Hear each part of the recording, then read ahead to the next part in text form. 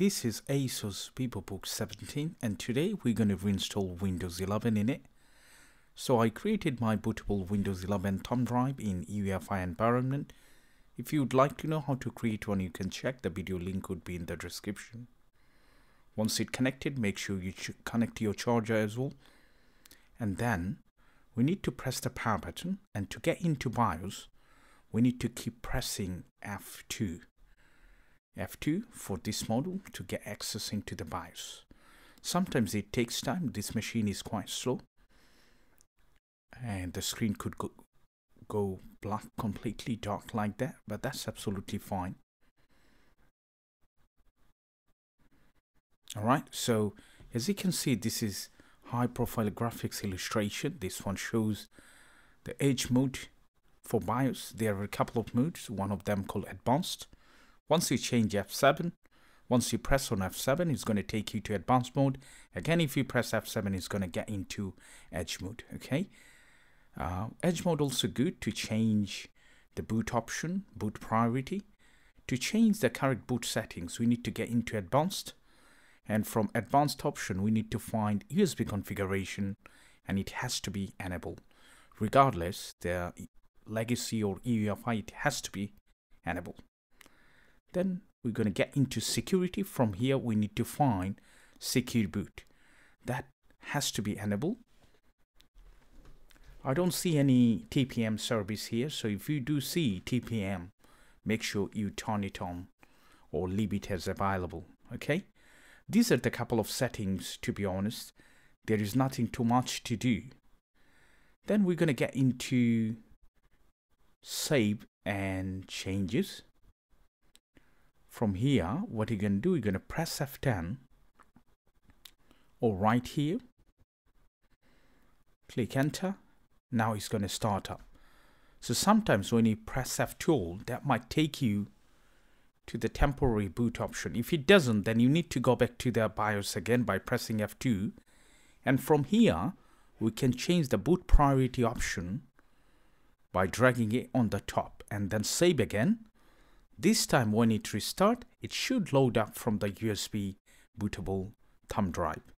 We're going to press no because we are not upgrading it. We are reinstalling it. So I'm going to press no. Now it's going to load up to the main page. Once it's loaded up, we need to accept the terms and condition, select some preferences, and then before you get into the main drive, I just need to warn you, when you get into the main drive where you're going to install the Windows, before you delete any partition, please back up your data. If you don't, you can lose every single thing, so please bear in mind. As you can see here now, we're going to hit next. Accept the terms and condition. Next again. And this is the main thing. So before you delete it, make sure you back up your data, all right? So I'm going to delete every single partition. I just want to keep single partition for the entire drive. One by one. Yep. Now you're going to hit next, and once you hit next, it's going to load up. Copy every single files and folders to the Windows directory. That might take 5 to 10 minutes. It depends how fast is your laptop.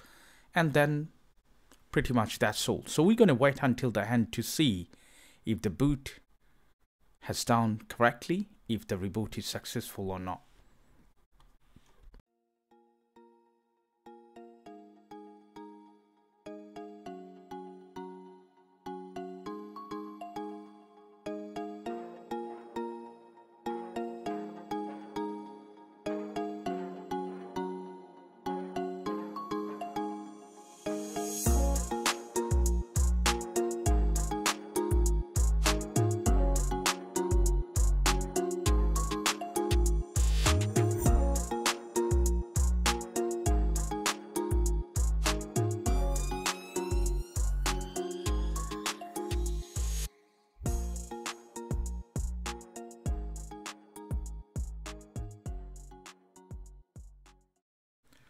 So finally, it's done.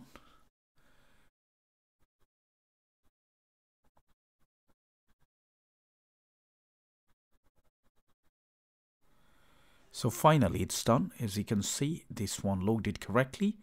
We might have some drivers issue, so we need to update the drivers, then everything should be fine. If you do have any question, make sure you leave it in the comment section, and please like and subscribe. Thanks.